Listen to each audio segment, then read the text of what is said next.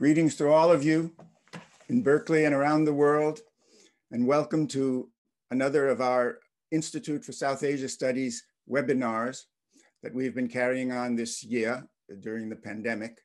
Today we have an extraordinary program for you on the Voices from the Many Mahābhāratas project, a wonderful project growing out of a conference and now a soon-to-be published book organized and edited by Sohini Pillai, one of our graduate students, and Nell, Hawley, a Sanskrit professor at Harvard University. Let me just remind the audience of a few housekeeping details. We're going to be introducing individuals and then later groups of participants as we move along through the hour and a half session. At the end of which there will be opportunity for questions and answers on the part of the audience. If you wish to ask a question, please use the Q&A tab at the bottom of your screen, not the chat tab, and we will have the panelists respond to your questions accordingly. So I'm going to be introducing now the one of the organizers of the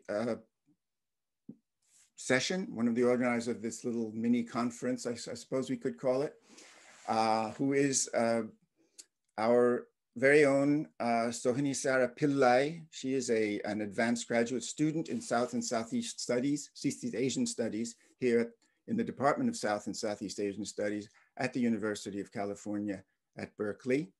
And she is currently working on a very fascinating dissertation project, which bears very closely on the kind of work we're going to be seeing recorded today. And that is a study of two Mahābhārata versions, one from the Hindi-speaking or Bhasha-speaking worlds, Chauhan's Mahābhārata, and a Tamil version of the Mahābhārata by a Tamil author called the Paratam, right? Viliputtar, I think his name. And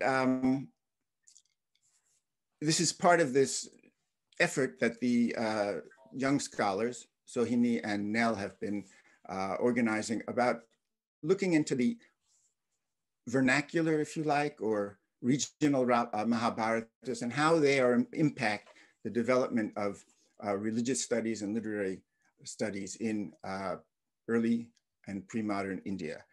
So with that, I would like to call upon Sohini to join us on the virtual stage, if you would, and to make some introductory remarks. So please welcome Sohini, and I will vanish temporarily here. Thank you, Bob. Thanks so much. So hi, everyone. My name is Sohini Pillai, and along with Nell Hawley, I'm one of the co-editors of Many Mahābhāratas. Many Mahābhāratas will be released from State University of New York, or SUNY Press, on May 1st of this year. And I'm also really happy to announce that the South Asian edition of Many Mahābhāratas will be released from Primus Books in Delhi in India. So in a few minutes, Nell and I will attempt to provide brief summaries of the 18 different chapters of this volume. But first, I would like to take the opportunity to thank some people. Let me start off by thanking all of you for making the time to be here with us today. Nell and I must express our deepest gratitude to the Institute of South Asia Studies at UC Berkeley for hosting this event, especially to the Institute Director, Dr. Munis Faruqi, for his overall enthusiasm, and to the Institute's Program Director, Punita Kala, who made this all possible. I'm so pleased that this event can take place at my home institution of UC Berkeley, and I'd like to give a special shout out to all the faculty and students in the Department of South and Southeast Asian Studies, or SEAS, who have been an incredible support team to me throughout the past 6 years. Nell and I are also immensely grateful to SEAS alum, Dr. Hannah Archambault, who created the index for this 437-page book. Nell and I would also like to thank our supervisors and advisors, our friends, our family, especially our parents, and our whole editorial and production team at SUNY. Punita, I'm unable to share my screen. If you could change that. But let me start by saying that Many Mahābhāratas is dedicated to the memory of Dr. Anne Elizabeth Monius, who was professor of South Asian religions at Harvard Divinity School. This book, as Bob mentioned, it's the result of the enthusiasm we encountered when we began to organize a Many Mahābhāratas symposium as part of the annual conference on South Asia in Madison, Wisconsin in October of 2017. The very first person to offer her unconditional support for this project was our beloved mentor, Anne. Anne played an integral role in Many Mahābhāratas' journey from idea to symposium to book. As a respondent for all 14 of the presentations at the Madison Symposium, she offered insightful comments and questions that framed the book as a whole and that helped develop many of the individual chapters within it. Her careful editorial eye helped us to refine the argument and broaden the scope of our book proposal, and months later, our introductory chapter. Anne unexpectedly passed away on August 3rd, 2019. She was only 54 years old. Thus, we dedicate this volume to her memory. Thank you, Anne, we miss you. So Nell specifically requested that I not thank her, but too bad, Nell. Nell, thank you, thank you, thank you. Let me just say here that I could not have done any of this without you. And finally, Nell and I would like to thank all of the contributing authors of Many Mahābhāratas for their truly outstanding essays. We are fortunate enough today to be joined by the majority of the authors of Many Mahābhāratas. Along with Bob Goldman and Sally Sutherland Goldman, who graciously agreed to be part of the main event today, we will be joined for the Q&A portion of the book talk by Amanda Culp, Ava de Klerk, David Gittimer, Harshita Murthy Kamath, Sucheta Kanjilal, Shudipto Kobiraj, Timothy Lorndale, Philip Leckendorf, Ahona Panda, Heidi Powells, Paula Richmond, and Simon Winont. They will be available to answer any questions anyone in the audience might have about their specific chapters. And now I'd like to invite Nell, Bob, and Sally to join me on screen.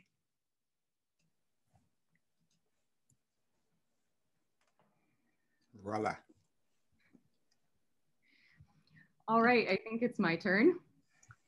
Thank you so much, Sohini, and thanks especially to Punita and Munis and the Institute for South Asia Studies for hosting this event. It's an honor to be here in such good company with my co-panelists, Sally Sutherland Goldman, Bob Goldman, and of course, the indomitable Sohini, to whom I extend my most heartfelt thanks in return. I'm thrilled that we have with us so many authors from Many Mahābhāratas. The most rewarding part of this project has been the experience of working with all of you. And I know we're all looking forward to hearing much more from you later in the event. It's been said that the Mahābhārata can cast an air of divisiveness on the house it is brought into, but so far our scholarly house has managed to escape the curse. Quite to the contrary, the epic has brought us together. As I see it, the subject is so vast, so complex, and so important that it can, or perhaps should, be taken on only by a community of minds and hands that is as geographically and intellectually expansive as the world of the Mahābhārata itself. I sincerely hope that our circle grows and that we continue to collaborate in the coming years. I think the field of Mahābhārata studies will be all the more verdant for it. As we prepare to hail the diversity of Mahābhārata literature in South Asia, let us remember that we are hardly the first to do so. Sohini and I chose to open the book with this verse, and I will share my screen. This verse by the Telugu poet Nannaya, writing in the 11th century. And this is what Nannaya's royal patron says to the poet when he asks him to compose a Mahābhārata in Telugu. He says, "Those who hear Mahābhārata in many languages, in many styles, from many tellers, always wanting these stories, all the rewards of many offerings will forever be theirs." This verse captures two guiding principles of our volume. First, that there are real rewards to be gained from coming to know many Mahābhāratas in different languages and styles and told in different voices. The multiplicity allows for a special kind of learning, maybe a deeper kind of learning than we would otherwise have. More on that in a bit. Second, there's the role that desire plays in all this, always wanting these stories. The Mahābhārata makes us thirsty for more Mahābhāratas. Because of the relentless complexity of its worldview and the ensuing magnitude of its scope, the Mahābhārata persists in leaving its interpreters more to tease out, more to explore, more to complicate and to resolve. After all, as belief has it, there is something dangerous about a complete Mahābhārata, and so there are many of them. One is never enough. There are Mahābhāratas in Abhapramsha, Assamese, Bengali, Gujarati, Hindi, Kannada, Konkani, Malayalam, Marathi, Nepali, Old Javanese, Oriya, Persian, Punjabi, Sanskrit, Sindhi, Tamil, Telugu, Urdu, and more. They testify to the fact that when it comes to this story, there will always be more to say, and there will always be more ways to say it.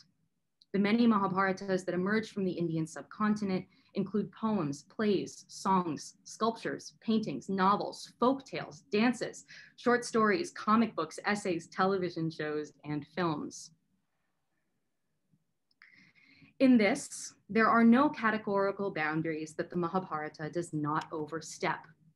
The chapters in this book show that the Mahābhārata has been both elite and popular, Hindu and non-Hindu, classical and vernacular, orthodox and heterodox, constructive and destructive, textual and performative, fragmented and whole, normative and subversive, and affirming and surprising.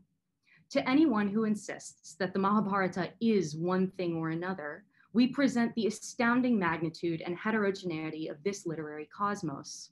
If there is a Mahābhārata, it is transhistorical, translinguistic, transmedial.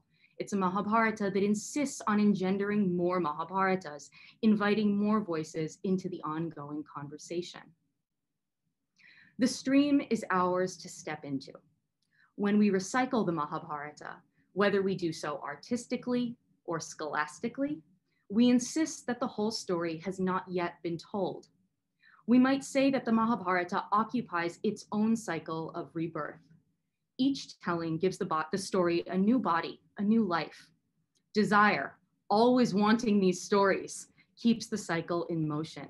It is a kind of samsara. When it comes to the lives of humans and other creatures, various South Asian religious traditions speak of samsara as something to be escaped or transcended. But when it comes to stories, and particularly when it comes to the Mahābhārata, we seem to find an altogether different paradigm. The Mahābhārata's cycle of narrative rebirth is not one from which any of us seem to want to be free. And so, when we invoke A.K. Ramanujan's famous assertion that no person belonging to South Asia ever reads the Mahābhārata for the first time, let us also say in the same breath, no one ever reads the Mahābhārata for the last time. Our volume begins, as many Mahābhāratas do, with a frame story.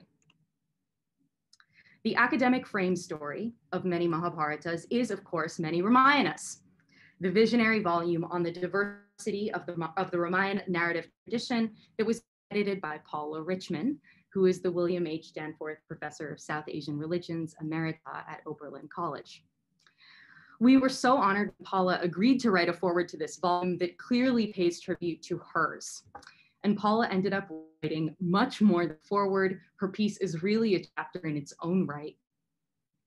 I hope we can hear more about it in the Q&A. She walks us through a truly remarkable modern Mahābhārata, a play called Flight from the Mahābhārat, written in 1992 by the South African playwright Muthal Naidu, which uses an almost all women cast of characters from the Mahābhārata to explore the relationship between genre and gender. Our introduction rounds off the framing section of the volume.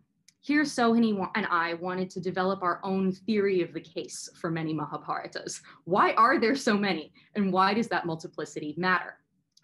Here we talked about the inherent multivocality and multi-perspectivity of the Mahābhārata story and how those features beckon more Mahābhāratas into being.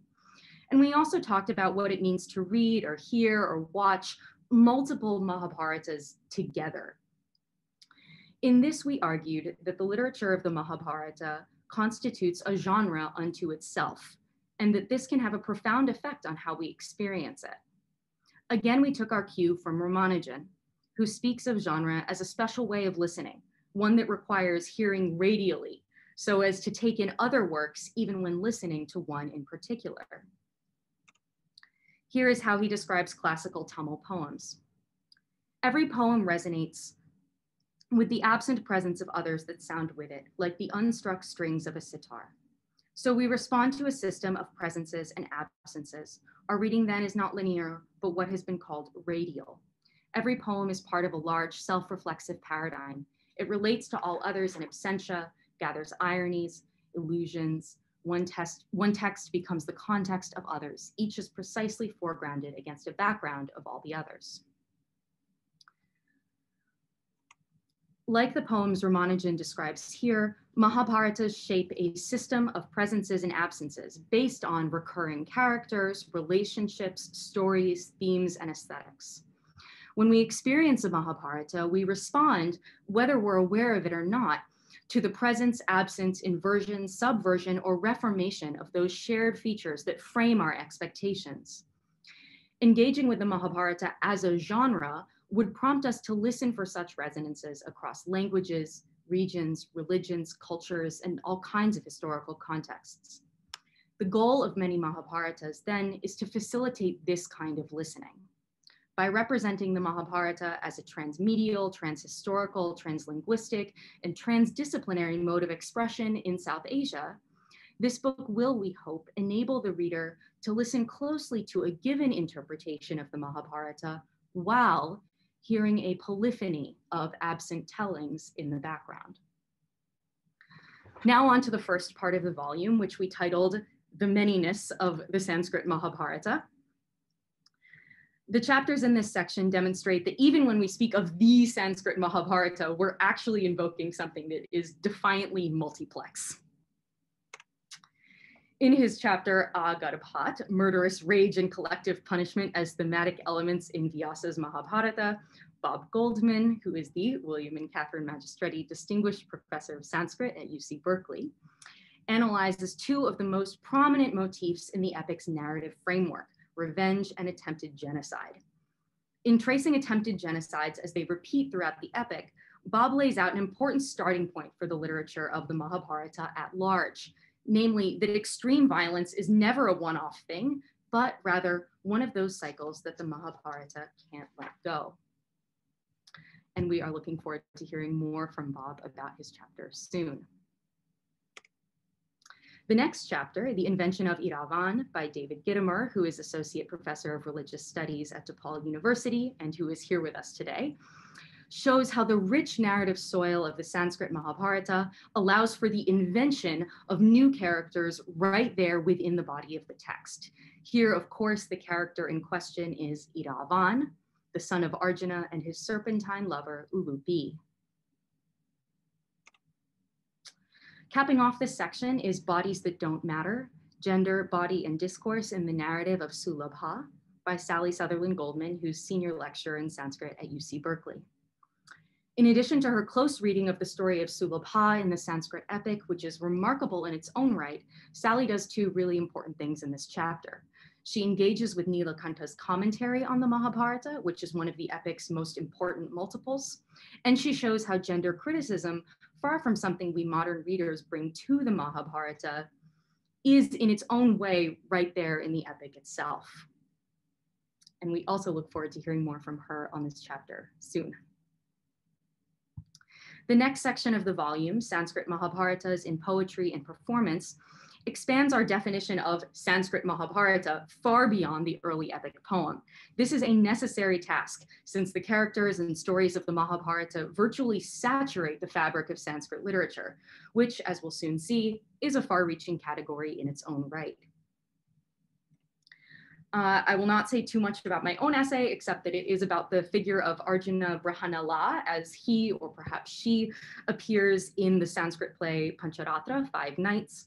But I will note that this chapter is the first of 4 in the volume that discuss retellings of the Virata Parvan, the part of the epic when the Pandavas and Draupadi are living in disguise in the court of King Virata. I am dying to talk about why this part of the epic is so popular to retell, but I will restrain myself.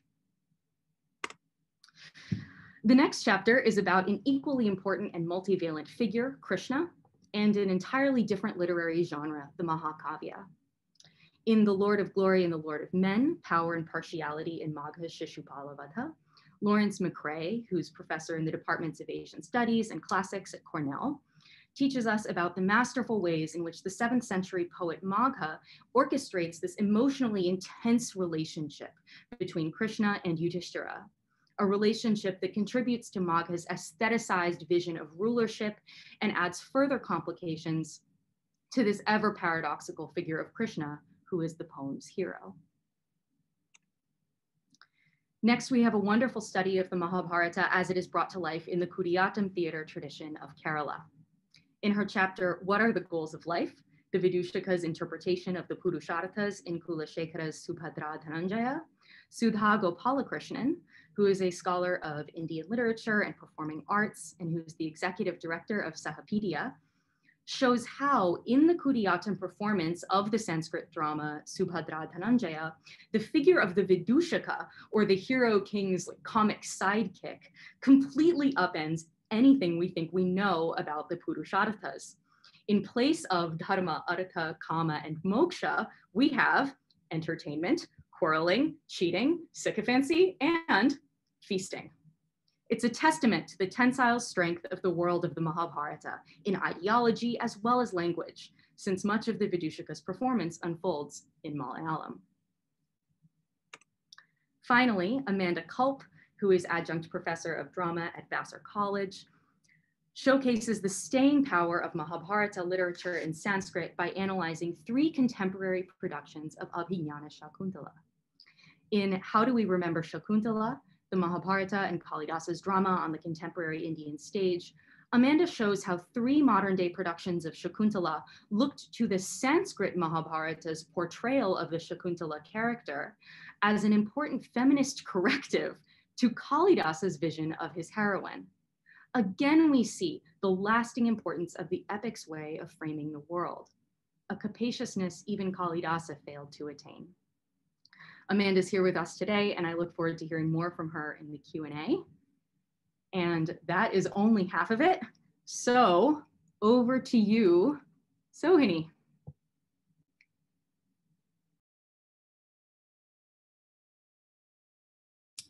Sorry, I didn't realize I was still on mute. Thank you, Nell. So the third part of this book, Regional and Vernacular Mahābhāratas from Pre-Modern South Asia, is dedicated to Mahābhāratas that were composed between 800 and 1800 CE in languages other than Sanskrit. We kick off this section with Timothy Lorndale's chapter, An Old Dharma in a New Age, Duryodhana and the Reframing of Epic Ethics in Rana's Sahasa Bhima Vijaya. Sahasa Bhima Vijaya, excuse me. Tim is a PhD candidate in South Asia Studies at UPenn. Tim's essay investigates one of the oldest regional Mahābhārata poems, Rana's 10th century Kannada Sahasa Bhima Vijaya. This text has generally been understood as a retelling centered around the strongest Pandava hero, Bhima. But Tim contends that this poem actually retells the Mahābhārata from the perspective of Duryodhana, the epic's supposed villain. Through close reading of Duryodhana's extended critique of the Pandavas, Tim shows that how in this Kannada poem, Duryodhana's revisionist interpretation of the Mahābhārata opposes the normative pro-Pandava account of the epic story by actually pronouncing Duryodhana's moral code as the proper conduct for Kshatriyas or warriors. Our next chapter is 3 poets, 2 languages, 1 translation, The Evolution of the Telugu Mahābhāratamu by Harshita Murthy Kamath, who is assistant professor of Telugu culture, literature, and history at Emory University. The subject of this essay is the Telugu Mahābhāratamu, which was begun by Nannaya in the 11th century, continued by Tikkana around the 13th century, and completed by Erana roughly another century later. Harshita traces the evolution of the dynamic relationship between Telugu and Sanskrit soundscapes, prosody, characterization, and style in the Mahābhāratamu. Through a close examination of different sections of the text by each of its 3 different composers, Harshita reveals the immense complexities of the process of vernacularization in this Telugu poem. The following chapter, The Fate of Kichika in Two Jain Apabhramsha Mahābhāratas, is by Eva de Klerk and Simon Winont, who are both at Ghent University in Belgium. Eva is Associate Professor of Indian Language and Culture, and Simon is a PhD student. They present us with a comparison of Swayambhudeva's 9th or 10th century Ritanemi Chairu and Raidu's 15th century Harivamsa Purana. While these works were composed several centuries apart in the trans-regional language of Apabhramsha, there is evidence that the Ritanemi Chairu and the Harivamsa Purana were read in 15th century Jain literary circles in Gwalior, in present-day Madhya Pradesh in India. By comparing each of these Apabhramsha's poems' depictions of Kichika, Virata's brother-in-law who attempts to rape Draupadi during the Pandava's 13th year of exile, Eva and Simon highlight the remarkable diversity of Jain Mahābhāratas. Next, we have The Power Politics of Desire and Revenge, a classical Hindi Kichikavada performance at the Tomar Court of Gwalior by Heidi Powells, who's professor in the Department of Asian Languages and Literature at UW in Seattle. Heidi complicates our study of Mahābhāratas in 15th century Gwalior by bringing into focus the oldest extant Hindi retelling of the epic, Vishnudasa's Pandav Charit. Like Eva and Simon, Heidi focuses on the portrayal of Kichika and his gruesome murder at the hands of Bhima. Drawing on methods from microhistory as well as performance studies, Heidi's examination of the Pandav Charit interrogates the relationship between emotion and literary performance at the historical moment in which the vernacular emerged as a mode of literary expression in Gwalior. And in the final chapter of this section, Blessed Beginnings, invoking Vishnu, Krishna, and Rama in two regional Mahābhāratas, I compare Viliputur's 15th century Tamil Bharatam and Sabal Singh Chauhan's 17th century Bhasha or Old Hindi Mahābhārata. Although these texts were composed in two very different regional languages that are distinct in terms of their linguistic, geographic, and literary trajectories, these Mahābhāratas share a striking feature.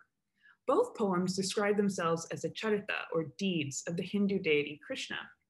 In my essay, I argue that one of the most effective methods that both Vili and Chauhan use to recast the Mahābhārata as the deeds of Krishna is the insertion of elaborate invocations to various forms of the god in the beginning of the different sections of their respective compositions. The final section of Many Mahābhāratas examines the spectacularly diverse ways in which the Mahābhārata and the idea of the Mahābhārata have inspired South Asian literary, religious, artistic, and political thought from the late 19th century until the 21st. We begin with how to be political without being polemical. The debate between Bankim Chandra Chattopadhyay and Rabindranath Tagore over the Krishna Charitra by Ahona Panda. Ahona is a humanities teaching fellow at the University of Chicago, and she analyzes two very different accounts of Krishna's role in the Sanskrit Mahābhārata that were articulated by two seminal Bengali authors and political thinkers. In 1886, when Bankim was actively engaged in fostering the cause of Hindu nationalism, he wrote the Krishna Charitra, which presents Krishna as a historical figure and the embodiment of the perfect king and householder. Ahona provides us with a close reading of Tagore's quite harsh 1896 review of the Krishna Charitra and asserts that in contradistinction to Bankim, Tagore believes that the Mahābhārata is politically relevant not because it is historical, but because of its value as literature that explores the concept of flawed heroism. The next chapter, The Epic and the Novel, Buddhadev Bose's modern reading of the Mahābhārata, is by Sudipto Kobiraj, professor of Indian politics and intellectual history at Columbia. Sudipto turns to a more contemporary Bengali literary engagement with the Sanskrit Mahābhārata, Buddhadev Bose's 1974 prose study of the epic.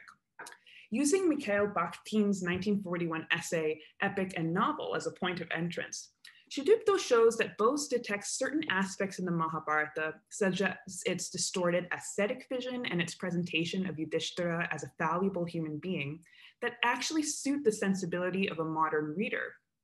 Ultimately, Sudipto argues that Bose's reading of the epic articulates a modern coming-of-age story through the character of Yudhishthira. Then we have the chapter Draupadi, Yajnaseni, Panchali, Krishna, representations of an epic heroine in 3 novels by Pamela Lotspeech, who is Associate Professor of South Asian Studies at UNC Chapel Hill. Pam traces post-colonial literary representations of Draupadi in 3 novels by women authors. Jyotirmayi Devi's Bengali Epargonga or Purgonga, Pratibha Rai's Oriya Yajnasevi, and Chitra Banerjee Devakaruni's English The Palace of Illusions. Indebted to and invigorated by theoretical work on global feminisms, Pam's chapter demonstrates how, in the last 50 years, Draupadi has become a multivalent figure in modern Indian literature.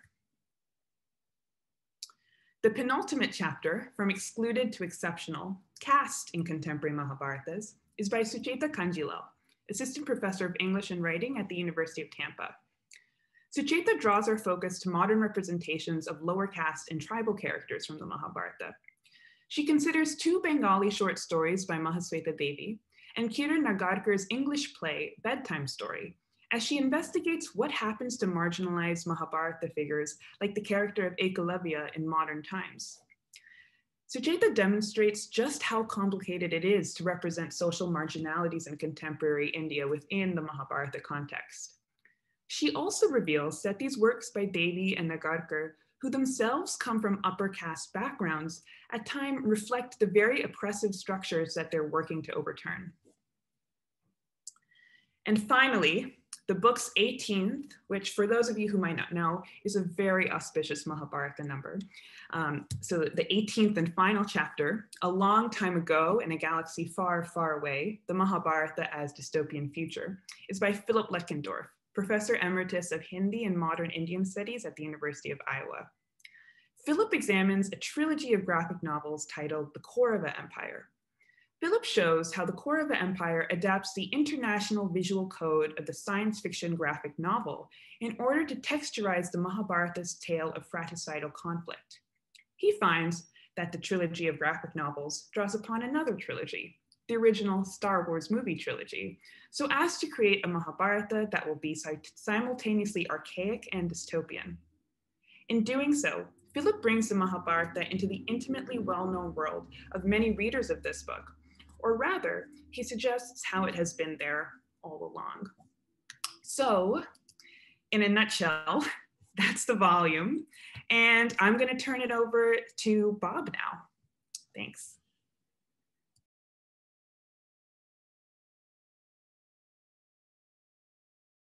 Bob, I think you're muted. Your mic.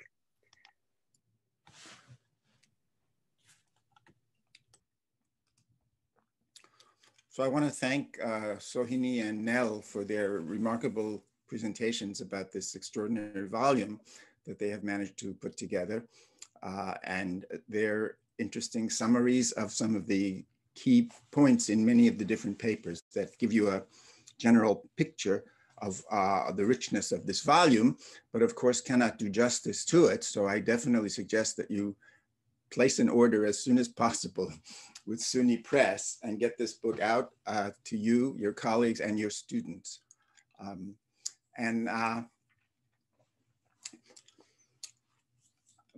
Before I begin my own presentation, I want to continue on that theme. I want to really thank Nell and Sohini for putting together this extraordinary work, because it does something for the Mahābhārata that has really not been done very well before. I think it was good of Nell to bring in the mention of our dear friend Paula Richman and what she has done for Ramayana studies, along with others who have put together a number of anthologies illustrating and probing the vast diversity of Ramayana stories throughout South and Southeast Asia. But the same is true of the Mahābhārata, and it has rarely actually been addressed for one reason or another. Most anthologies of Mahābhārata studies that have been done over the past several decades and conferences focus almost entirely on the Sanskrit Mahābhārata. And as a result of that, these other extremely interesting and extremely important versions of the story are largely unknown to most people in the scholarly world. And these are, like the Ramayana, the Mahābhārata is a very, very living text in good ways and bad ways, down to the present day. And that's why we see people are still making movies out of it and novels out of it and poems and different versions and TV serializations. I mean, it's a totally endless production, and inspires, you know, people's daily discourse. They know the characters and so on and so forth. And I think this is a particularly good volume to have as an educational aid. I teach every year a number of courses, but particularly a course on Mahābhārata and Ramayana. And my students, who 90% of whom are from South or Southeast Asian backgrounds, all know some version of the Mahābhārata. And it's not necessarily Vyasa's. And they said, no, but my grandmother told me that that isn't what happens in the Mahābhārata. And so there's a hunger among the students to look at this. How is the Mahābhārata framed in their own kind of culture, their own subculture, if you like?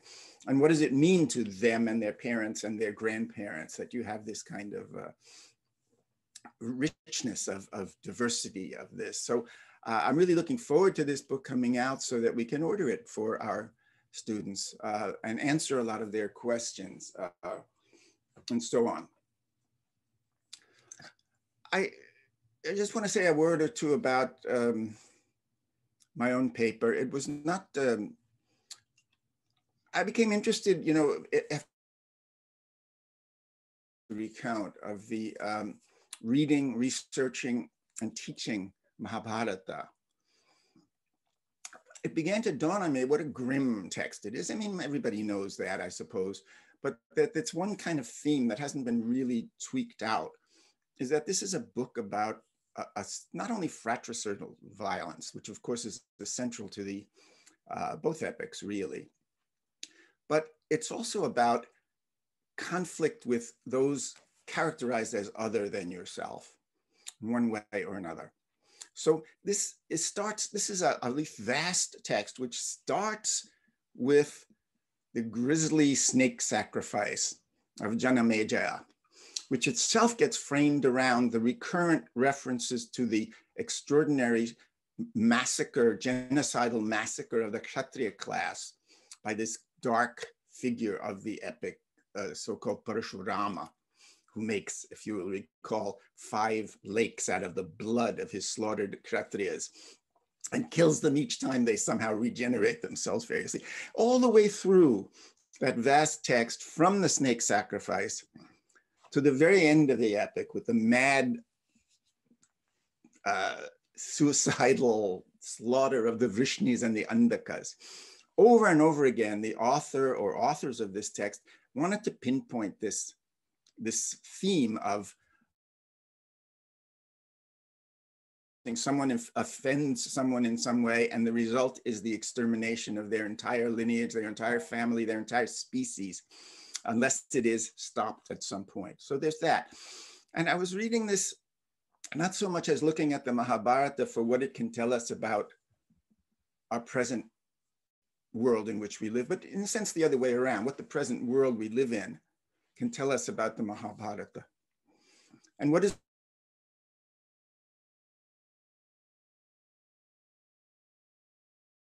in the history of race riots and genocides of Native Americans in this country. And many of these things are just coming to the fore now with the kind of rising sense of this Black Lives Matter movement and so on, kind of a critical turning point in American history and around the world, this powerful sense of grievance against others, othering. And it seems to play into a very ugly fact about us as a species. And this is something that was captured, in a sense, brilliantly and hauntingly by Krishna Dvaipayana, whom you know by his alias Vyasa, that there is something inherent in the human condition that makes us want to see ourselves as different and better than the others. These things get carried out in extraordinary ways. I have a friend of mine in India who, like many of my friends in India, is involved in a complex real estate dispute with her relatives. And she has this elaborate rendering of this whole real estate dispute as a kind of mirror of the Mahābhārata. right? She sees her faction of the family as the Pandavas, and the other faction of the family are the Kauravas. And this is the only way she refers to them. The Kauravas are taking us to court today. So this thing is embedded in people's consciousness in that sort of way. And I wanted to call that point out, looking at the number of times that the author brings us back to this theme. It never lets us escape it. It's not just that it's at the beginning and the end, but throughout the book, one thing after another is that same idea, the kind of exterminating, up to and including, as we have seen, unfortunately, in modern history, that phrase that I used, that grim and horrible phrase that I used as the title, because I'm quoting the Mahābhārata, where the Haiheya clan of Kshatriyas slaughters the Bhrigu clan of Brahmins, agarbhat, down to the embryos in the wombs, right? And the result of that would be, of course, the birth of the sage Aurva, who then begins to slaughter the Kshatriyas, and then decides, why stop at the Kshatriyas? Why don't we just destroy the world? And begins to do that until he is fortunately stopped, and so on and so forth. So there's this grim kind of lesson in there, and it's not a happy story. Unlike the Ramayana, which ends in this almost like fairy tale environment of the Ram Rajya, where the downturn, decline, and degeneration of human history, as represented in the Yuga theory, is reversed by the inauguration of Rama's rule. So as the text then says, when Rama was ruling, it was Krita Yuge Yata. It was just like the Krita Yuga, this kind of imagined utopian world at the beginning of the huge cycle. But this is not the story of the Mahābhārata. The Mahābhārata not only narrates, but accelerates the decline of human morality and conditions, right? Because we're on the very crux of what the late Irauti Karve called Yuganta, right? The decline from the last heroic age of the Dwapara into the horrible conditions which we all know from the daily papers, which is Kalikal. And at the end of it, as the great rhetorician Abhinavagupta referred to it when describing the Mahābhārata as a literary piece, dominated by what he invented, essentially, he and Anandavardhana, as the Shanta Rasa, the aesthetic experience of tranquility that comes only from withdrawal from the world, because of what he calls the Nirasavasana,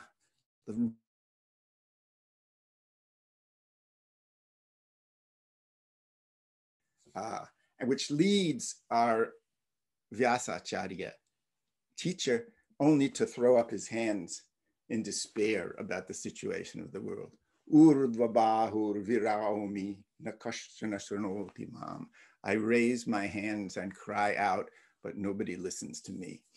So I was just a little bit inspired by these gloomy thoughts and by the current events in the world that we live in today, to try to explore what it is that leads people to live in this kind of way, and hopes that we may see some better times ahead. So, in other words, just to kind of paraphrase Philip's terrific, as always, essay, I saw it as the Mahābhārata as a dystopian present, not a dystopian future. So on that, I'd like to turn the virtual stage over to my colleague, Dr. Sally Sutherland Goldman, who's senior lecturer in Sanskrit here at the University of California at Berkeley. And take it away, Sally G. Oh, thank you. And on that cheery note, yes. Let's hope that my end of the internet's a little more stable than Bob's was, and that we don't cut out as much.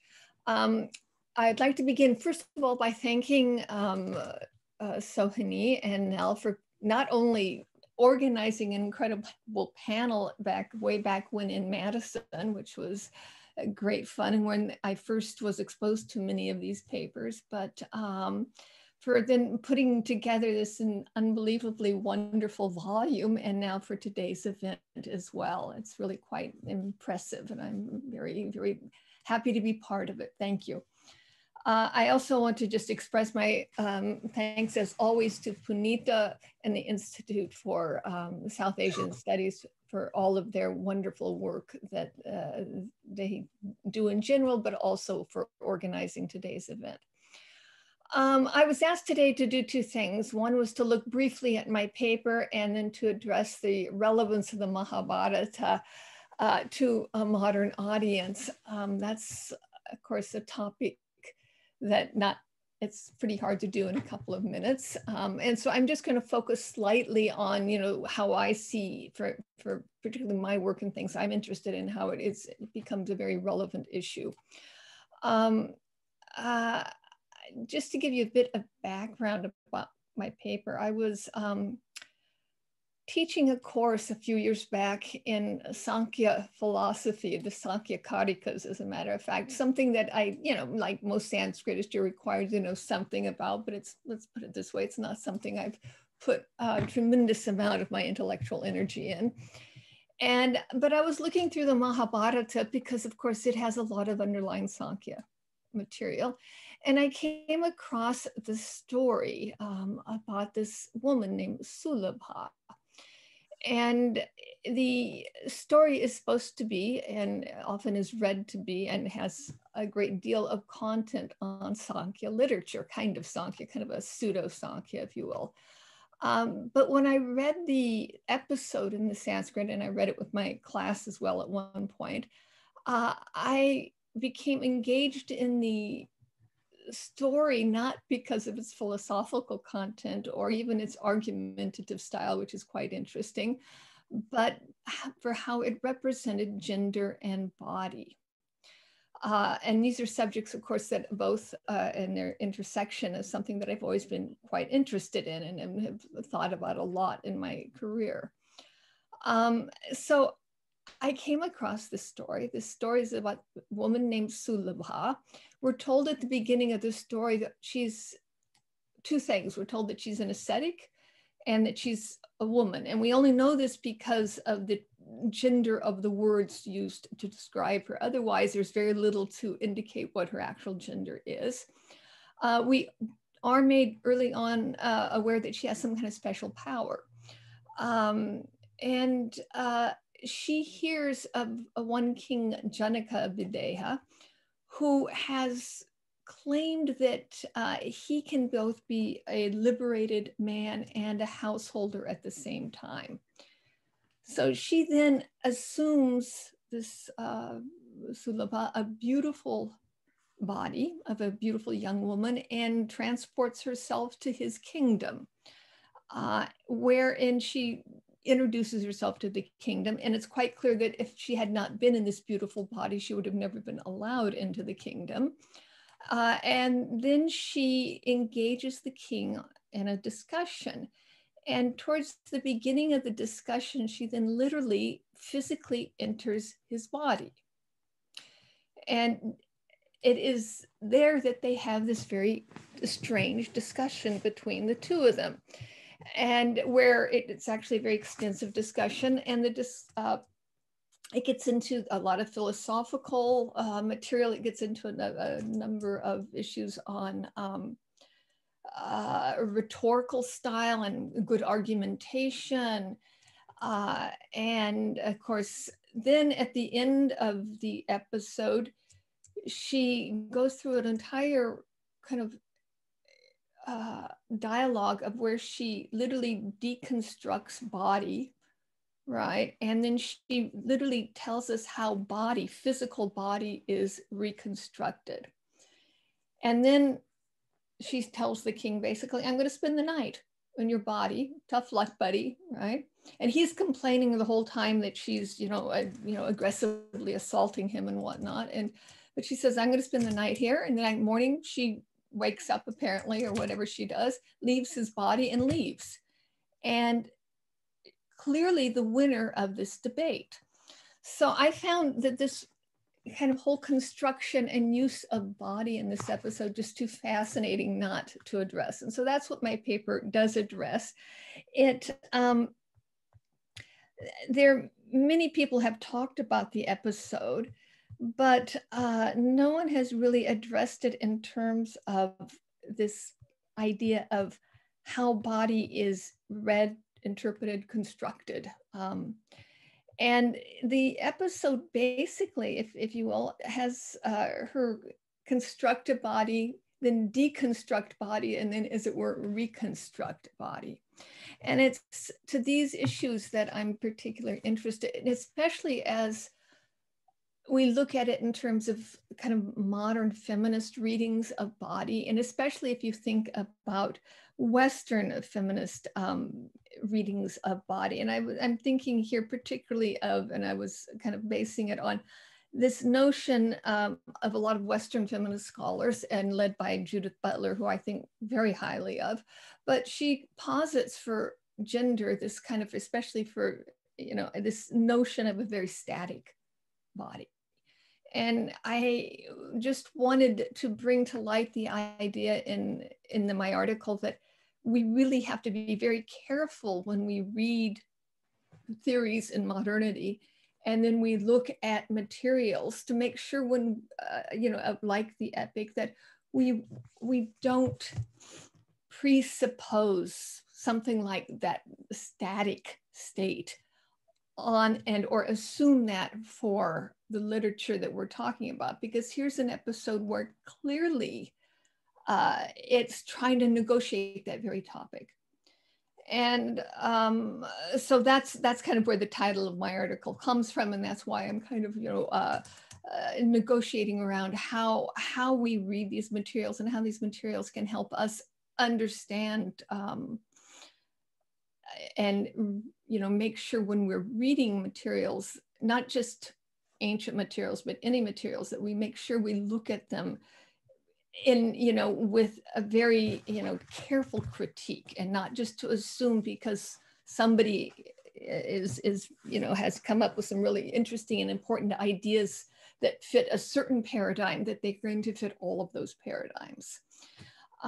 So that's kind of the force of my paper and where I was going with it.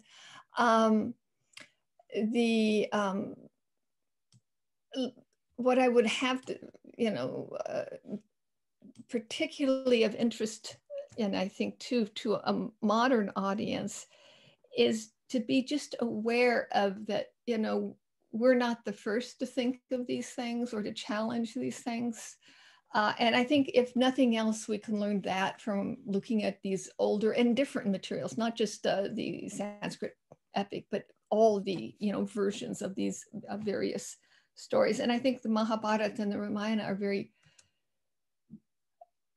just wonderful reservoirs of information that can help us, understand these types of,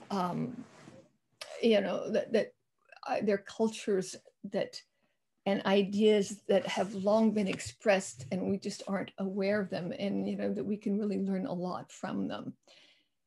So that's basically all I have to say. Thank you very much again, and I love everybody's article. I haven't had a chance to read them all yet, but the ones I have, they're just fantastic, and I can't wait to finish them all.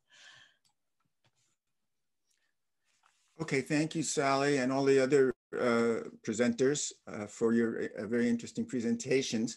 We're now going to be moving on to the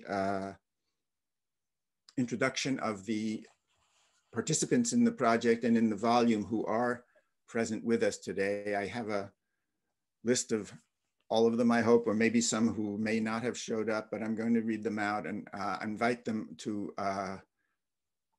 unmute themselves and start their videos as I call on them.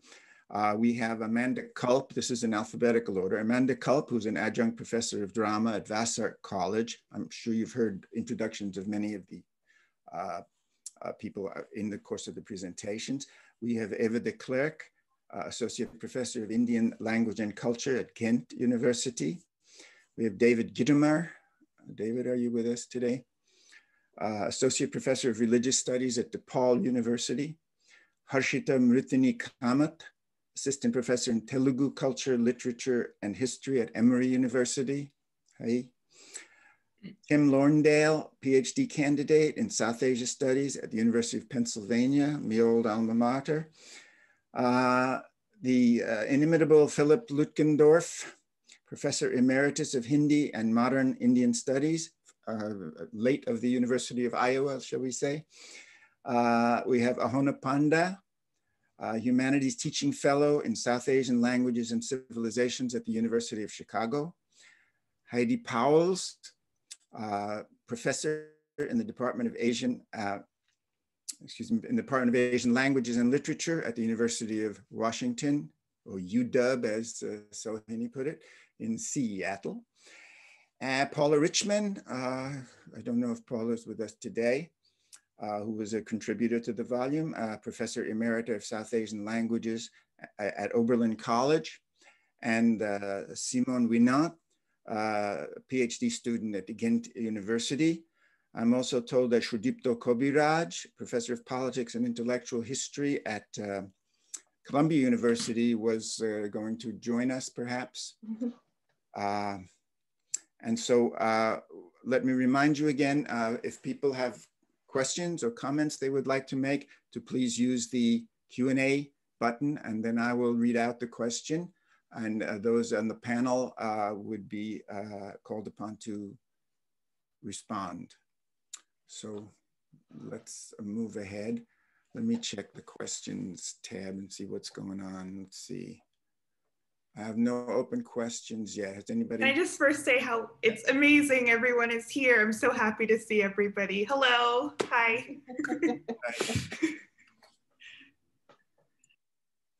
Can I make a comment before we get any questions? Sure. Hopefully we will, which is just to thank Sohini and Nell again, and particularly expanding on what Sally said, not just for organizing the symposium and coming up with the idea of the volume, but also for their extraordinary editorship and the way that they shepherded us through the production process. We all know how difficult edited volumes can be.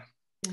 And it really is important to have very responsible people doing the editing, and Sohini and Nell were absolutely model. And also excellent copy editors, which is especially helpful nowadays when copy editors are hard to come by. So I think we all of us who contributed benefited from that, and I want to thank them, acknowledge them publicly. Thanks for the comments, Philip. I have a couple of questions coming in that I'm going to read out. I have a question from Roberto Morales. It says, thank you for your presentations. I have two questions for Nell. One, from your knowledge of the play and its epic sources, what could be the inspiration of the number 5 as the set number of nights in Bhasa's Pancharatra? That's question 1. 2, going back to your observation about the book having various chapters related to the Virata Parvan, which books of the Mahābhārata inspire the more retellings, and which of them inspire the less, and why? Oh, that's interesting. So Nell, you've been called on for that. All right, thank you so much. Great. I'll just say a quick word about the number 5 in the name of the play that I'm writing about in my chapter is called Pancharatra, 5 Nights. And that is, as far as I can tell, based on something that happens in the plot of that play, where there is essentially an agreement, or rather a wager is made about whether something will be able to happen over the course of 5 nights.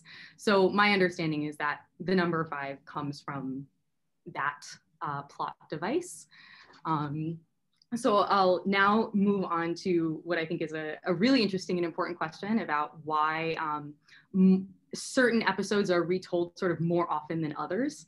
And I think this is a great question. I'd really love to hear what other folks on our panel have to say about this. So I'll try to keep my remarks brief and say only that when it comes to the Virata Parvan in particular, I think there are two things that are happening here. One, which may in fact be one thing. One is that in the Virata Parvan, you have, as many people have observed, a sort of entire Mahābhārata in miniature. All the disguises are intensely self-reflexive. Everything that happens is a reflection of something that already has happened or will happen in the epic. So the Virata Parvan is the Mahābhārata sort of in disguise as itself. And not only that, but it's in disguise as itself in a sort of inverted way. In the Virata Parvan, things end up okay in a way that they don't in the actual longer Mahābhārata, right? So the Virata Parvan, because that's where Kichaka and all of his brothers get slain, and Bhima is actually able to step in and fight for Draupadi and all of that. Things go okay in the Virata Parvan in a way that they really don't in the rest of the epic, as Bob has told us about. And so the Virata Parvan has, because of those two things, the fact of its being a multiple of the Mahābhārata within the Mahābhārata, I think that is one of the reasons it is super fruitful for other retellings, and also because it's a place where, unlike in the rest of the epic, things sort of, there is a sense of resolution that you don't often get elsewhere. But I'd love to hear what other folks have to say about this, especially the other authors who wrote about the Virata Parvan. So let me go back to being on mute. And I know there are more questions in the pipeline also. Yeah, we'll get to them in a minute. Just one observation about 5, which struck me. Why are there 5 Pandava brothers? It's very convenient for the purposes of Digvijaya. You see, here's Yudhishthira as the high king. He just happens to have 4 brothers, so you can send them in the 4 directions. It's all very convenient. So there's that. And of course, the Virata is a wonderful book. And it's also a kind of almost comical inversion of the theme of the center, especially of the Gita, with the switch around of Uttara and Brihanada as charioteer and warrior. And that's a kind of almost a parody of the opening of the Gita, where here it's where Uttara can't fight because he's scared shitless, essentially, rather than his moral, pardon my French. Any other comments on that before we move on?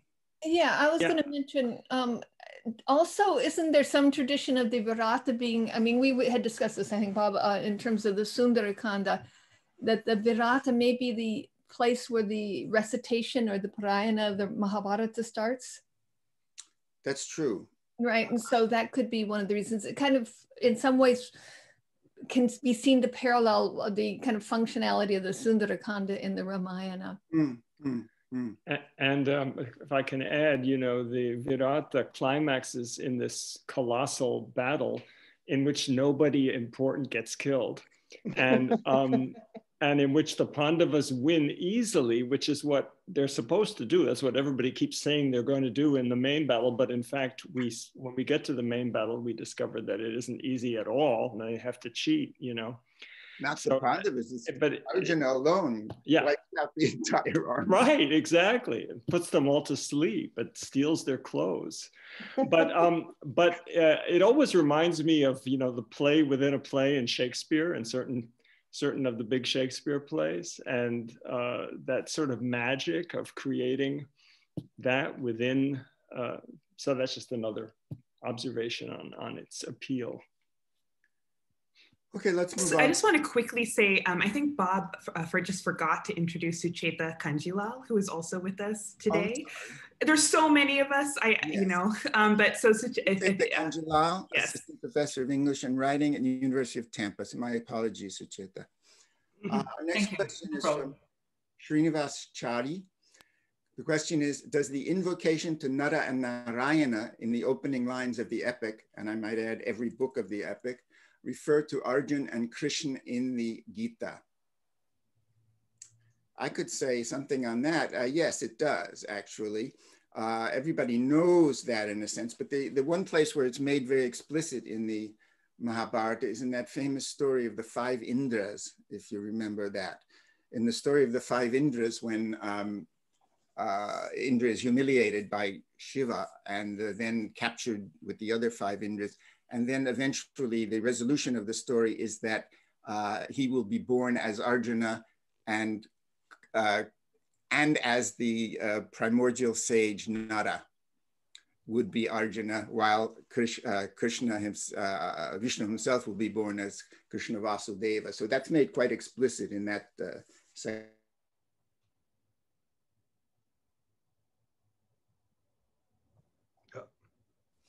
In all the many versions of the Mahābhārata, are women's roles more elevated in some and not so in others? Good question. This in light of the Hindutva surge during Modi's time in today's India, which has pained many of us Indian women. Somebody want to take that about the women characters in Mahābhārata? Very important question. I mean, I think Amanda is in a place to potentially. Yeah, I was going to say, I don't know about everyone else, but I didn't hear the whole question. I just heard the last half of it. The questions are in the many versions of Mahābhārata, talking across the board of all these versions we've been discussing. Are women's roles more elevated in some and not so in others in the different versions? This is in light of the Hindutva surge during the era of Modi, which has pained many Indian women. So yeah, I can speak just to the episode that I'm writing about, which is from the Adiparva, the book of the beginning, looking at the narrative of Shakuntala, who is this kind of mythical mother figure to the Bharatas through her son. And the dramatic interpretations that I'm looking at are of interest to me because they kind of look back to Shakuntala from the epic as a much more empowered female figure in her interactions with Dushanta, the king, who ends up impregnating her and being the father of this heir character. And when Kalidasa adapts this story into his play, Shakuntala loses a lot of that fire. Romila Thapar has a great analysis of the differences between those two characters in a literary capacity. And so we do definitely see, at least like with that character, the way that she was adapted by Kalidasa in the 4th to 5th century. She is quite diminutive. She is quite, she's not nearly as fiery as she is in the Mahābhārata. And then the dramatic adaptations that I'm looking at are from the 80s, 90s, and the early 2000s, where we see directors try to give the character within Kalidasa's play, try to give her back some of that fire and reclaim some of the agency that she has in negotiating the way that story plays out for her in the epic as opposed to the dramatic text. Okay, I have a question from Hamsa Stanton. Hi, Hamsa. He says, thank you for this wonderful panel. I'm losing the question here.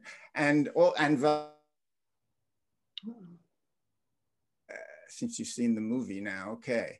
Given the long history of reflection on the Ramayana and the Mahābhārata narratives in relation to one another, I'm thinking, for example, of Yigal Browner's work on Shlesha that tells both stories. These texts, I assume you're referring to the Raghava Pandaviya and that sort of thing. I was wondering if the editors or contributors could speak to what this new book suggests about the relationship between the many Ramayanas and the many Mahābhāratas. What is parallel or different in the manyness of these traditions? Very good question. Again, not to put you on the spot, Paula, but I think you kind of beautifully talk about this in your foreword, especially with stories with characters from both the Ramayana and the Mahābhārata, if you wanted to talk a little bit about that. Just briefly, in a number of parts of India, there's a category that performers use, they call it Puranic, but it basically, it applies to plays that they do from any of the epics and the Puranas, and they don't see the epics as a totally different thing. for them, you know, if you're going to do a performance, you pick from whichever text seems appropriate. And I found that kind of interesting because in academics, they're always seen as such different, you know, epic narratives. I would have to say that one of the things that that leapt out at me immediately was that the Mahābhārata was so much darker in many ways than the Ramayana, but it also meant that the characters in the Ramayana had to live up to much higher standards because they're considered ideal, and anything that they did wrong was often the basis for so much criticism and an attempt to say by some people that Rama really wasn't the perfect human being. So those are just some thoughts off the top of my head. You know, going back to that other question that occurs to me, at least in the Ramayana, you talk about the various representations of the female characters. One thing you could look at, and I don't know if this exists for Mahābhārata, frankly, I haven't looked into this, is this proliferation of these so-called Shakta versions of the Ramayana. If you look at something like the Adbhuta Ramayana, in which Sita is divinized and actually gives an imitation of Krishna's self-revelation in the Gita. Right, you have this Swarupa Darshana of Sita, and these ones in which she's more powerful than Rama and so on. I don't know if you see this in any of the Mahābhārata. From Saurav Ghosh here, he says, "Hi Ahona, could you please tell us a little bit about the reception of Tagore's critique of Bankim Chandra's interpretation of Krishna? Thank you." Thanks, Saurav.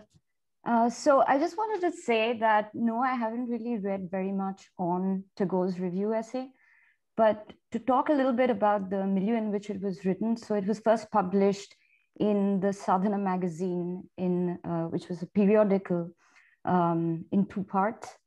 And then it was later republished in an anthology of Tagore's in 1907 called Adhunik Sahitya, so Modern Literature. And one thing that I kind of, now that I have the opportunity, I'd like to talk about this. So Tagore's review is happening within a specific kind of milieu of philology and literary criticism. And that's something that I talk about in my essay, that he talks about Bankim's use of criticism in Samalachana. And it marks the beginning of a new philological method. And Mahābhārata and Krishna is, I think, kind of an occasion for Bankim and Tagore to kind of critique Bankim. And the two are having a conversation in which, you know, the questions of what is evidence, what is historical evidence, what is reading, what is really reading critically, and what kinds of interpretive acts does reading comprise? So these are some of the things that I think I'm interested about in my essay. Actually, I was inspired by Ahona's presentation at the conference and in the paper to spin off a little bit of that in a paper I did for a seminar in commemoration of Romila Thapa, about what are the basis for understandings of the historicity of text like this. Because you have this idea of Bankim that the Mahābhārata is an Kabbamo-Itihāsa, right? It's a history that is in a poetic form, whereas Rabindranath is coming back and says it's more like an Aitihashika Kabbo, right? A historical poem. You know, more or less like a historical novel, which then wouldn't have to adhere closely to the boundaries of historical reality. But it brings up the question of what constitutes historical credibility in various cultures. The point here is that for the intended receptive audience of these texts, these are poems written by infallible rishis who are inspired. So that's in place of the kind of research that a modern historian does. They already know everything. That's the conceit that you have there. So that has to be, I think, looked at as in the idea of the reception of these texts. So is it historical Western scholars have said, well, these can't be historical because they're full of all kinds of nonsense and we don't have historiographical material on those eras. But then you have to understand what constitutes the historicity of the history in the receptive audiences of texts like Mahābhārata and Ramayana. If I could just add one more thing, Professor Goldman. So I think that there's also a moment in which a translational project is happening in many ways. And history and literature, I think, don't easily map onto Itihasa and Kavya. And this is something that I found really striking, especially in Tagore's discussion of Anumana and Tathya and facticity, and why even if there is kind of some claims of historicity that the Mahābhārata continuously make, the grounds of thinking about that should not be the way in which a Western audience would understand Anumana and Tathya. Correct. I have a question from an anonymous attendee. Do you find that the retellings of the Mahābhārata are reflective of the times in which they came about? Are you able to glean something about the social values and societal structures of the time based on the particular retelling?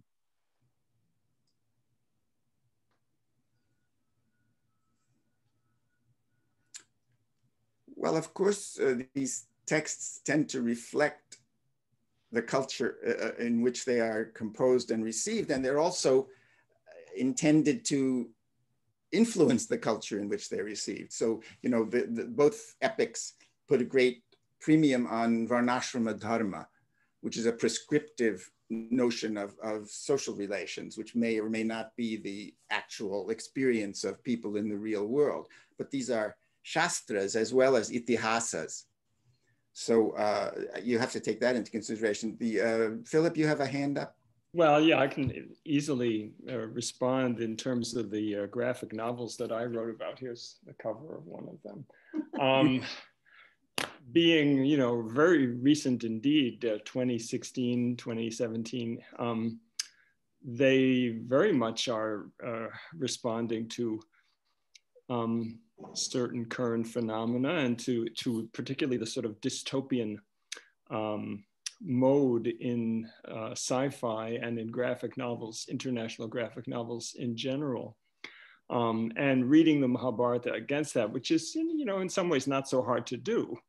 And so, yeah, I mean, a very, very specific kind of invocation of the present situation from a certain perspective. One of the things I do in my essay is to talk about the presence and absence of science fiction as a genre in India, in South Asia, which is a topic that's interested me for a long time, and particularly in relation to cinema. And then I use it to go into these very sci-fi graphic novels. You know, one thing that one might bring up, since I was talking about these ideas of othering and genocide, if you look at the two epics comparatively, their notions of social relations between the central heroic princely elites and others are rather different. There's, of course, the whole brutalization of Karna because of his supposedly low caste you know, existence in the Mahābhārata. But you look at the treatment in the two epics of the Nishadas, for example. Now you have, of course, the famous example of Ekalavya, who's not accepted into the martial arts dojo of Dronacharya because he's a Nishada. All right, that's excused. And then he has to sacrifice his thumb. What often gets overlooked is that the Pandavas thoughtlessly murder an entire family of Nishadas, burn them alive after getting them drunk at a party to escape through a tunnel from the so-called lacquer house. That's not commented on in the Mahābhārata. The Mahābhārata commentaries ignore it, except for Nilakanta's kind of throwaway remark that they were kala chodita. It was their time to die, essentially, right? And I mean, you look in the Ramayana, on the other hand, there are very cordial relations between the royal court of Ayodhya and the Nishada forest people of Guha, right? So that suggests the different attitudes and the different times, perhaps, at which these these epics were composed? I don't know, but there's certainly a stark difference in that. When these Pandavas can brutally murder this innocent Nishada woman and her 5 sons, and when they're trekking into the Himalayas at the end, and each one is falling on the road because of some minor peccadillo that they committed. Oh, Arjuna he said he was going to kill all the Kauravas in one day, and he didn't. So boop, he goes. So, you know, that's something completely ignored. I think Heidi and Sucheta have their hands up also. Okay, I do. This topic. Okay. Yes, Heidi has a hand up. Go ahead. Heidi. All right. Is it okay if I go first, Sucheta-ji? I just wanted to say that the papers by Eva de Klerk, Simon, and myself grew out of exactly that concern. And it's easier, of course, for when you have Mahābhārata versions that are dated and set in a particular time and place. And for our case, it was 15th century Gwalior, where you had the newly established Tomar dynasty in a context of instability within the Sultanate at the time.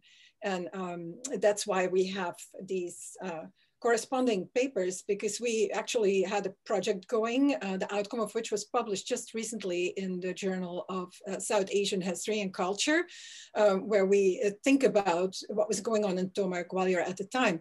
And a very interesting contrast there was that we had at the same time this like first vernacular Hindi Mahābhārata version by Vishnu Das in 1435, and around the same time, and Eva and Simon can say something more about that, a Jaina version, which is often kind of neglected in thinking about the Mahābhārata.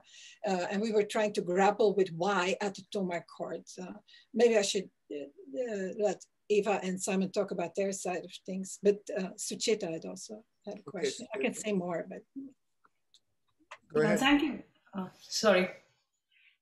Okay, what I really wanted to say is I thought that was a very interesting question where we think about how the adaptations and the times that they are rewritten in tell us more about the times. I found that in the text that I write about in my chapter, which is Kiran Nagarkar's bedtime story, he actually wrote that chapter in response to the emergency, and it actually was never published at that time. They tried to stop the play from happening because it had a very direct and critical relationship to the role of the Indian army and the government. But by the time it gets published, it's 2015. And at this time, I believe there's been a great deal of interest in publishing more Mahābhārata retellings, because as we said, as it was mentioned, there's a new crop of Indian English readers who are hungry to rehearse the Mahābhārata again and again. And I think even the publication history and the rise of Hindu nationalism and neoliberalism and the surprising places they intersect affects how these retellings appear and even reappear, or they are re-unearthed or allowed to be published. So I thought that was remarkable. Do you have another response on this topic? Yeah, let's go to Eva to just follow up on Heidi's point, and thanks, Sucheta. Eva? Yeah, okay.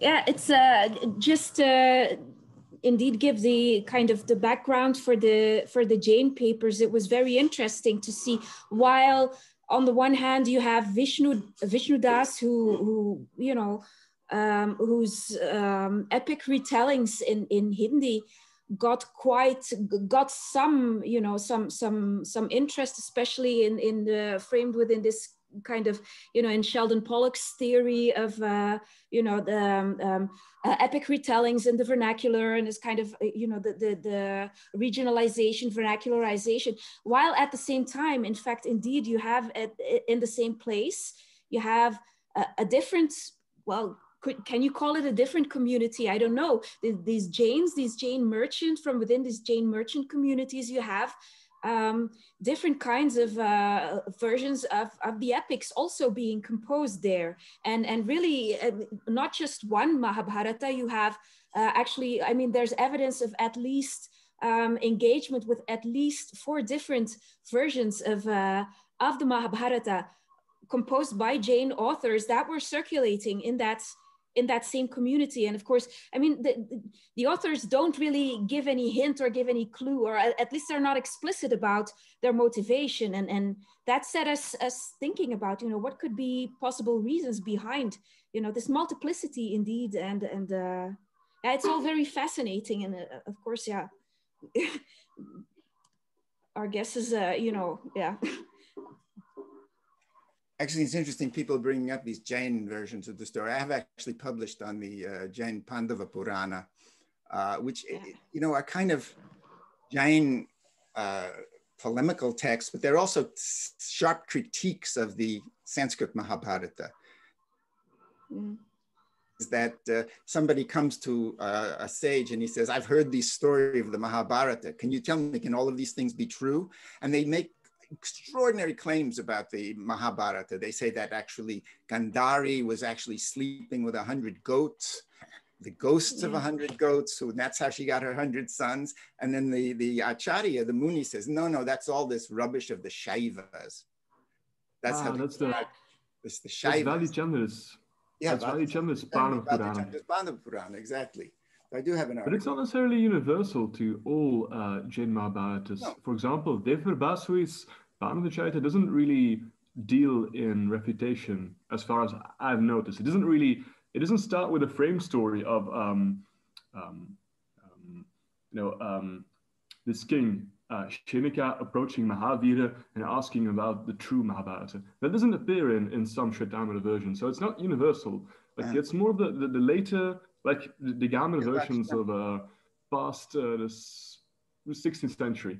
But it's not universal. Not all of them are very explicit in their reputation.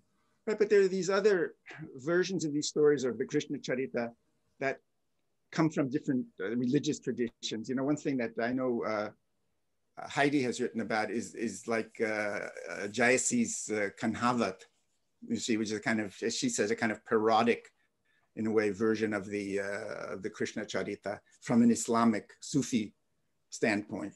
So these things are open to other audiences to play with as they like. Today, of course, you take your life in your hands if you play with these too much.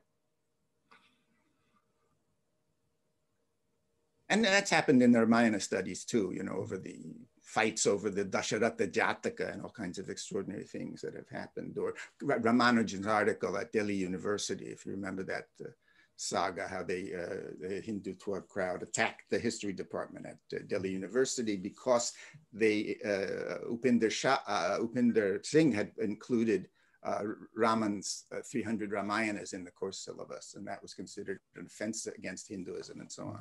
So, you know, you have a different kind of atmosphere. Let me move on again. We have an anonymous question. I've been told by the organizers at the Institute that we can push on for an extra 10 minutes because there's so many interesting things to say and so many interesting questions. Here's the anonymous questioner's question. Now that we've begun to understand the Mahābhārata along with the Ramayana as inherently multiple, can we begin to make a more general theory of how textual narrative relates to multiplicity in the South Asian context?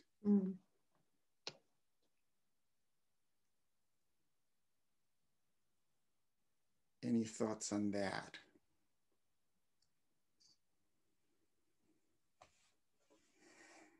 Well, I mean, you know, there's a cultural fascination with story. You know, a lot of these stories originate in India. You know, this is the ocean of stories model, you know, that you just keep telling these stories, which mutate and morph according to the teller and the culture and the time and so on and so forth. So it's a natural thing because it's as Ramanujan said, you know, texts like that are not just a story, but a language in which people communicate, right? So Ramayana or Mahābhārata can turn up in any context from, you know, advertisements. You remember the Domino's pizza ads on television where they're doing in the middle of a Ram Leela, when Ravan is carrying off Sita, his pizza arrives, and then he drops Sita and goes to the Domino's pizza.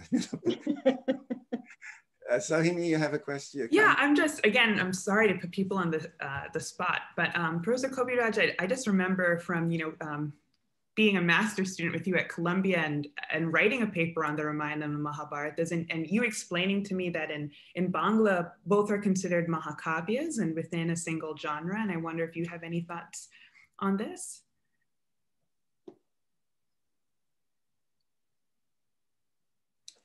Unmute yourself, Shudipto Da. Thank you. I don't think I have much to offer on that, except that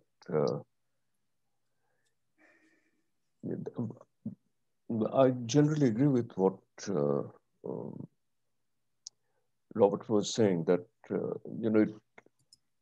it's a culture in which stories are generated in two different ways. One is, but you can also generalize even more and say that anything which is built in words, it also elicits responses in words. But more than that, what I find interesting is that if you look at the Krishna story, which I've looked at a bit more closely because of my interest in Bankim and Tagore, etc. What is interesting is that in the Mahābhārata you have the Krishna story in which you do not have very much on Krishna's early life, but it creates a kind of infra-narrative space where later on people would come and construct a whole story which you put there. And I think this actually goes on continually.